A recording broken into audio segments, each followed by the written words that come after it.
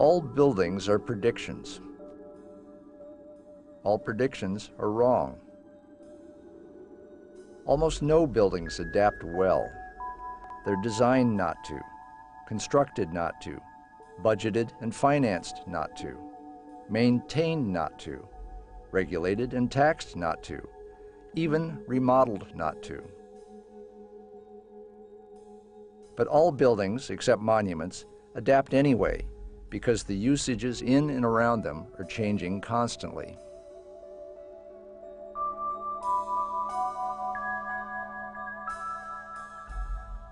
In the 1960s, Buckminster Fuller's geodesic domes were a vision of the future that turned out to have no future at all. What happened? The domes were unable to adapt or grow, so they died. Architects perpetually in search of a radical new look should bear in mind the lesson of domes.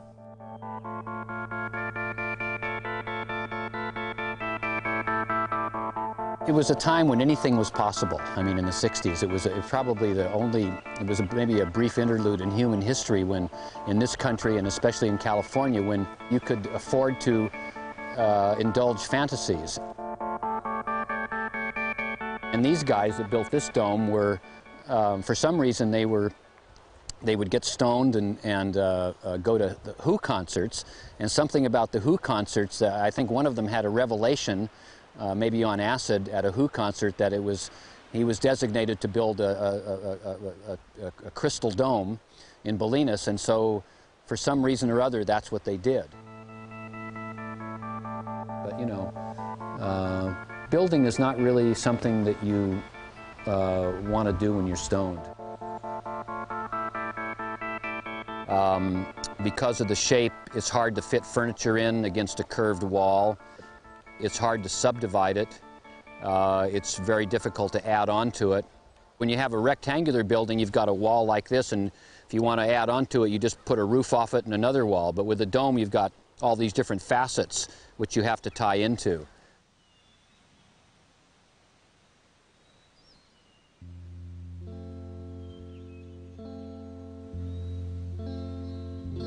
If you want to build a home and have it function and live in it, then you're not going to look to visions of the future as a basis for the shape of your building.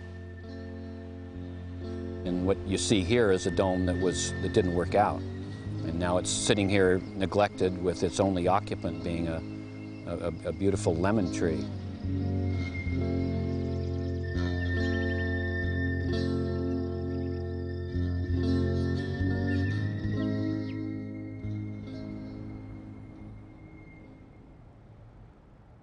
The opposite of a dome in every respect is the rectangular Victorian townhouse. Right angles, flat walls, and simple pitched roofs have made them easy to adapt and maintain, and hence long-lasting. Here in San Francisco, there's 17,000 of these Victorian houses. They're built before the turn of the century, narrow little lots. They've become famous as San Francisco's painted ladies. Well, the reason they survived so well and became so loved is because they adapt well. On each floor, there are 3 to 6 rooms, so the houses are easy to divide into 2 or 3 flats, 1 per floor. The rooms are modest in size and unspecified in function. Each is lit and ventilated with its own windows, each has access to the corridor, and each is capable of opening into adjoining rooms. These houses offer boundless flexibility. Through the years, people have had to treat this as a rooming house during the war, and it was able to accommodate a lot more than one family. We suspect that the dining room, for instance, which is now a formal dining room with pocket doors, we think that that was probably a bedroom, because we found plugs all along the wall as if there had been beds set up down there, which is quite bizarre for a dining room. But I think it worked during the war years when there were probably a lot of people living here. One of the bonuses of this house, considering that these are row houses, so you don't have any side windows at all, the fact that it's so open, the plan is so open, you really share. We have morning sun in the back, and we have afternoon sun in the front. But because we have the doors, every room in the house shares the light, which is really nice. I like that a lot about this house. Well, living on a postcard has some drawbacks, but really the world passes by your front door. It's one of the most beautiful houses in one of the most beautiful cities in the world.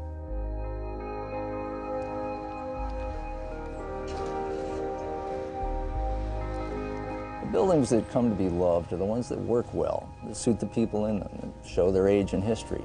All it takes is keeping everything that works, most everything that is enjoyed, much of what doesn't get in the way, and letting the rest go, or helping it evolve towards something that does work. And that goes best when the building is owned by at least some of the people in it and maintained by them, not by remote antagonists.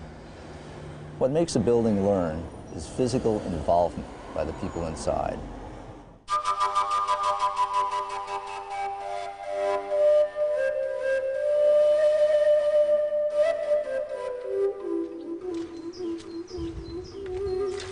Everything here is built to suit our needs, to suit the purpose for living here outside of Prague. And it's a better feeling for us that we are living in something which we made by ourselves.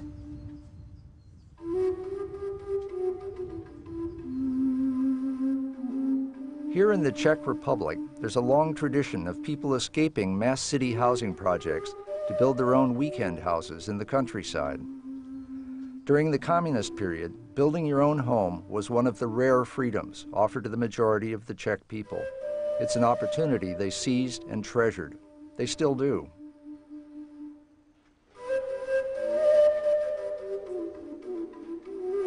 If we use the architect's help or advice, maybe our chata will be much more modern, comfortable, and expensive, of course. But we made it by ourselves, with our feeling, with our, I can say it, with our heart.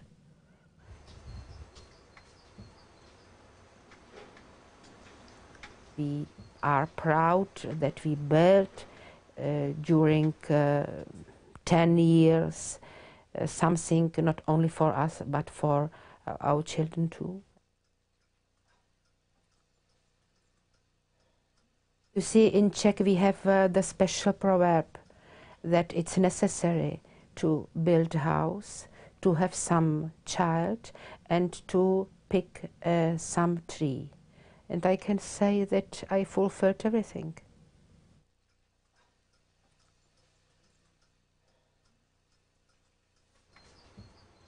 It would be nice if developers and architects would build tiny starter homes that can be added on to later and don't cost a lot.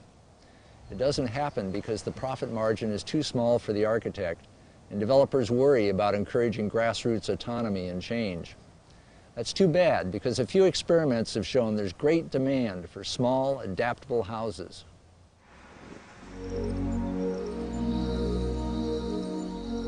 Grow Homes and Next Homes, designed by a team at the McGill School of Architecture in Montreal, are small, affordable houses that are easily modified.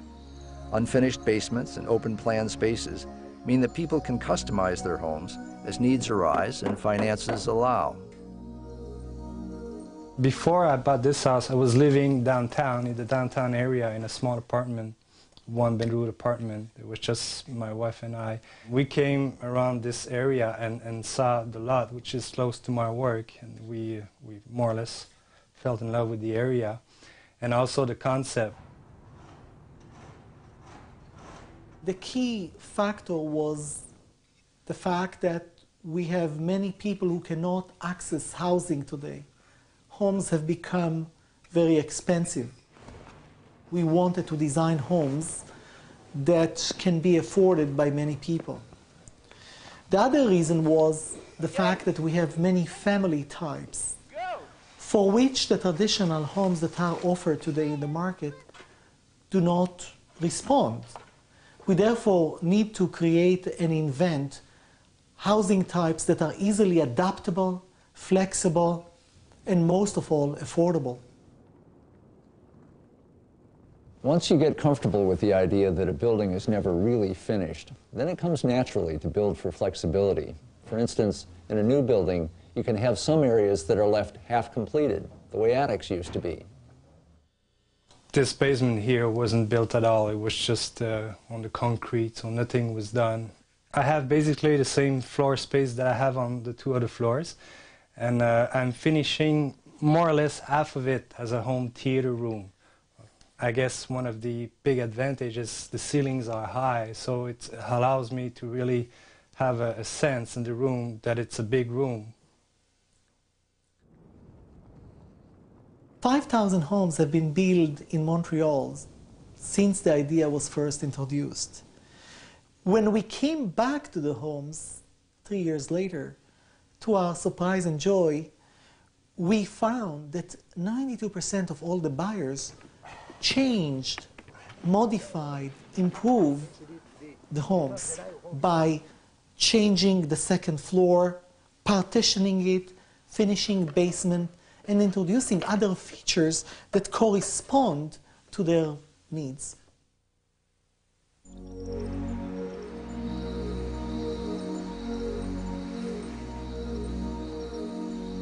Most buildings that are designed by architects to look radical wind up pretty conservative as life levels them out. A better approach is to start conservative and sensible, and then let the building gradually become radical by being responsive to its unique life. Freed of fashion, a building can become honestly interesting in its own terms.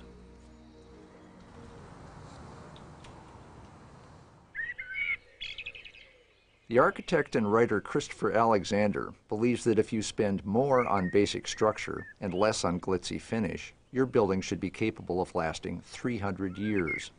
That slight adjustment in the way you invest in the building gives an enormously higher long-term yield.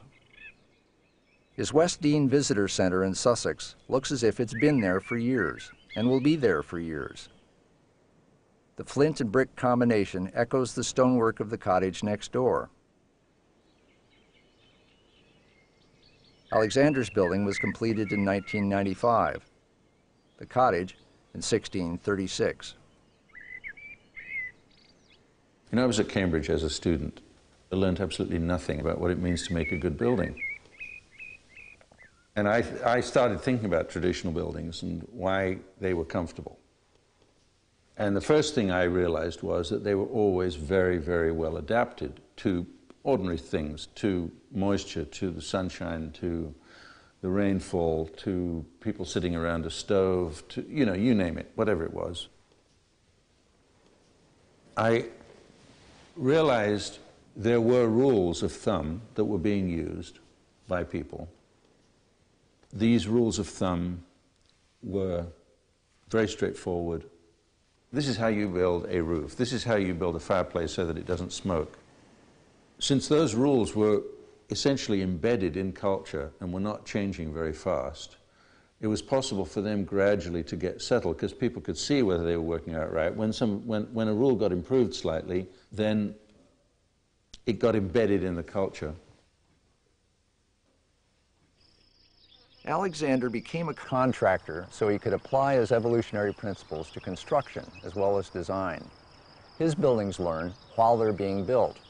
Ideas are tried and thrown away and refined right through the process of construction. It takes longer, but it's worth it. At this house he's building in Northern California, Alexander's construction manager, Randy Schmidt, works with the clients to make sure they get a house that works for them. So if you could just walk around the room and think that somewhere at that end there has to be a way to the living room, and if you'd like we can move those. That's the case. We have a living room here. Living room there. Yeah. Why? And then, no. I mean the dining room. Dining room there. Yeah. And so why don't you move some chairs around and sit there and see if it feels calm to be there. Let's see it's different when you have something in your mind, you think this will look good or that will look good, but when you put the cardboard in there, it looks different, very different. And even if the architect has drawn out a lovely floor plan, it's still only a floor plan. It's almost inconceivable to us to have a happy outcome where the architect, at least intellectually, is in a more authoritarian position of coming forth with a design from his forehead and handing it down, not to us, but to a contractor who then completes the project. And then we come in and we say, well, I don't like this. I don't like this that. window here. This doesn't fit, or too late. Or it's too late.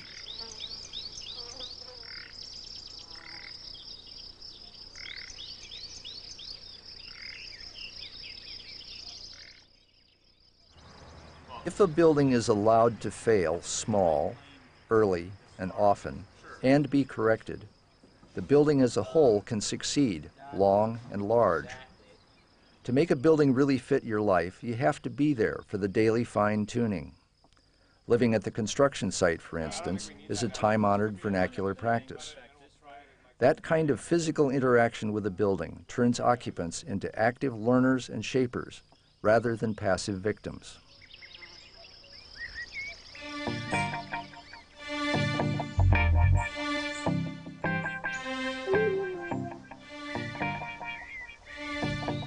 Rectangular buildings with pitched roofs are easy to maintain, easy to adapt, and inexpensive to build. Architects groan with boredom at the thought. But that's tough.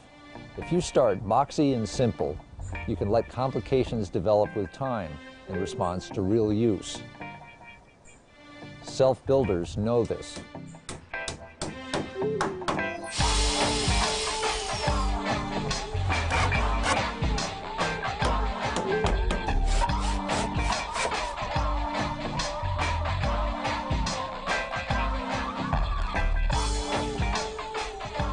I think one of the things we wanted to try and get out of building our own house, compared to buying, say, a brand new house on a new housing estate somewhere, well, there's a number of things really. First of all, is quality.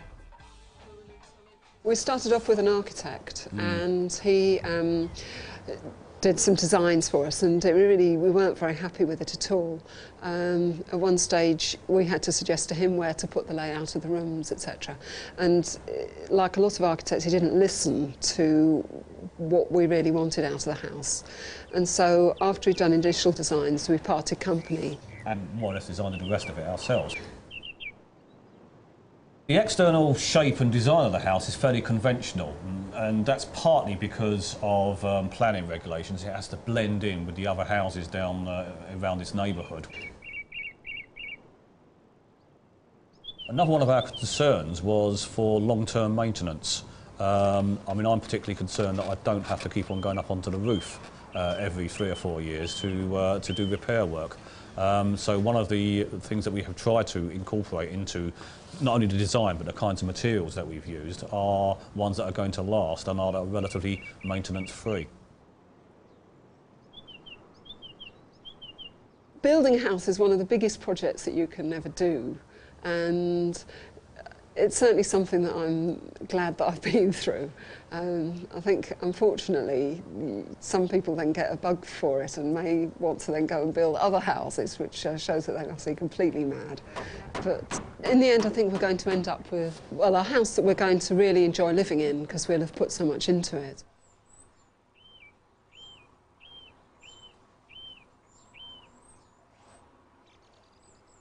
There's a certain amount of pride in it as well, I think. There's a certain amount of us embodied in the house, if you like, and that's very satisfying.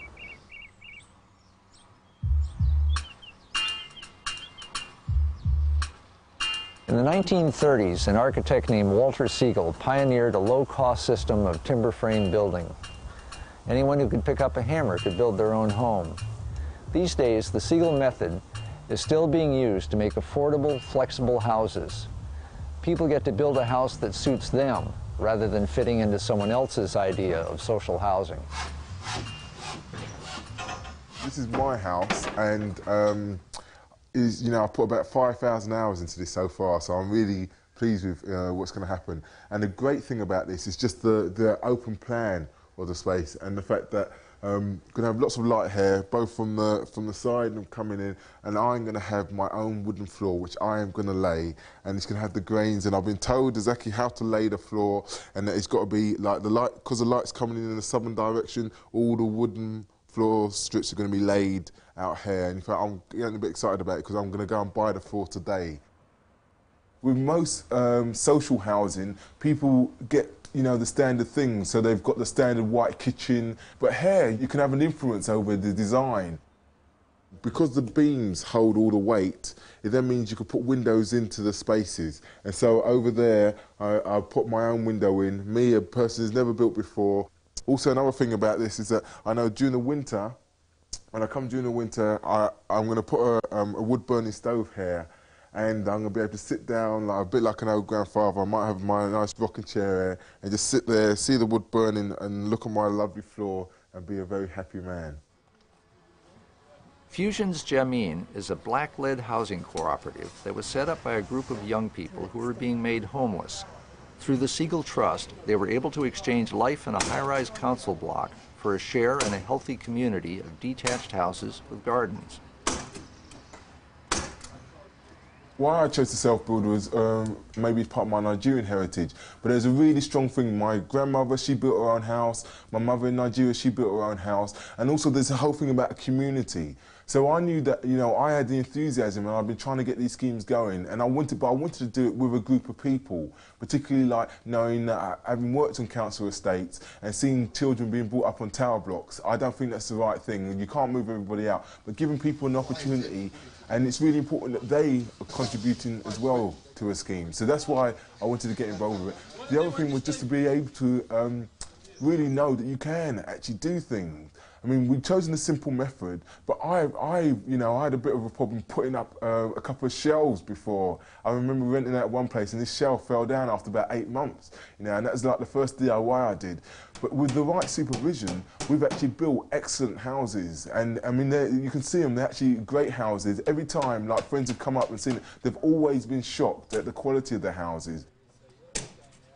We were the ones who built the walls, and we made sure the houses were straight. So where there's been a few mistakes, you can be damn sure that if a self-builder is going to live in that house, they've made sure that the roof was sorted. So the houses are of high quality, you know, when they're finished. And it's a simple reason, is because we're going to live there, and we've been building it, so we're going to make sure it works. Self-builders know their buildings inside and out, literally, but even they can lose track of exactly what is where in the guts of a building. Anyone who buries services in walls should follow the practice of design builder John Abrams.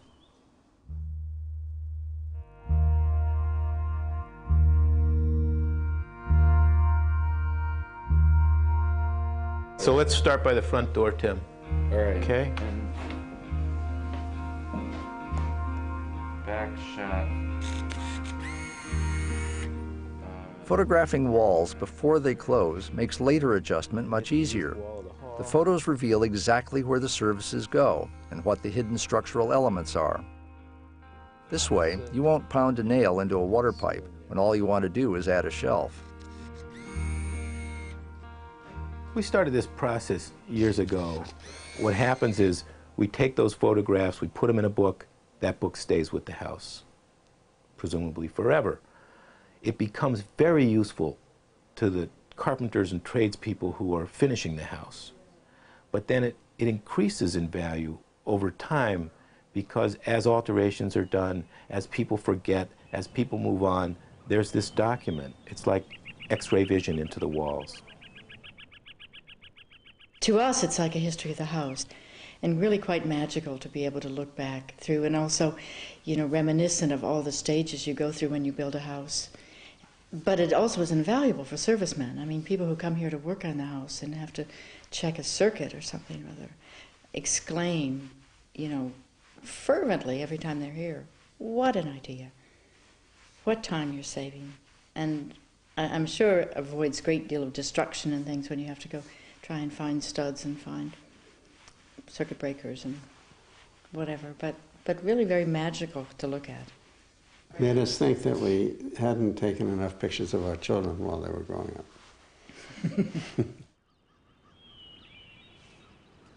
Most architects and builders want nothing to do with the building or its inhabitants once the construction is done. Abrams sticks around and takes care of problems that show up after his building is completed. He develops a devoted clientele that way. Come in. How you doing? This business has always been about people. We have devoted ourselves to forming very close alliances with our clients that go on over time. And that's what this whole thing's about. It's about people. We want to maintain our connection to the buildings themselves and see those buildings endure. It's one of the most important places that we learn from. We see what happens to our buildings. Many have no connection to their past buildings, so they don't learn from them. These are the best teachers we have, these buildings, how they work. Because he's such a friendly fellow, it becomes a trusted friendship. So if anything goes wrong, we can just say, John, we got a little problem, and out he sends someone to fix it. He always stands by what he's not building houses just for speculation. He's building houses to last for a really long time. I can't imagine being as happy with a house, but it's a lot of little things and it's a lot of very big things as well. The biggest, certainly the sense of place and the sense of rightness in terms of the land, I think, as much as anything.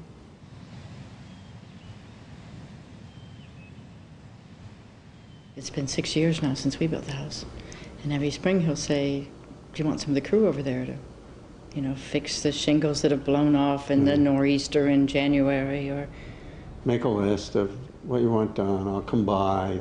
So his investment in the house, it just sort of goes on. And it's really quite astounding. I've never heard of anything like it.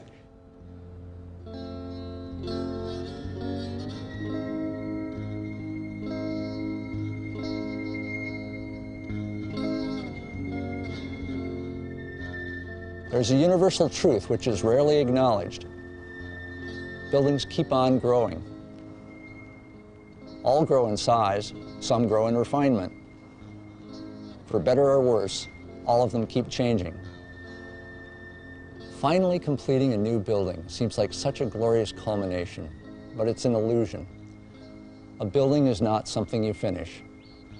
A building is something you start.